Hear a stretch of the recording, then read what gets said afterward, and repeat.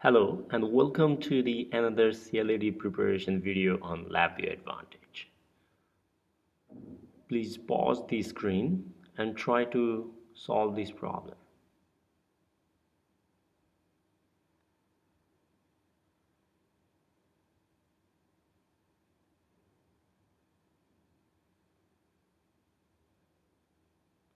Now let me show you how to solve this problem.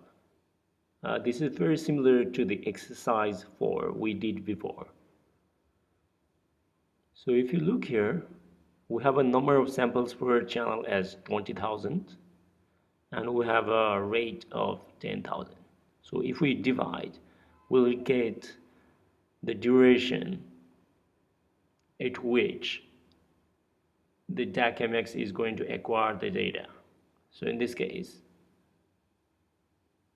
2 seconds is what we get. So if you run the VI, we'll see that in the first iteration, t will be equal to 0, I equal to 1 will be t equal to 2 for the elapsed timer, I equal to 2, I will be equals to 4, and finally I equal to 3 will be t equals to 6. So since it is larger than 5, in the fourth iteration the loop will stop. This is the reason why the answer will be 3, 4 rows and 20,000. I hope you like this video. Please like, share and comment on this video, and please subscribe to this channel for future LabVIEW videos. I'll see you in the next CLD preparation video.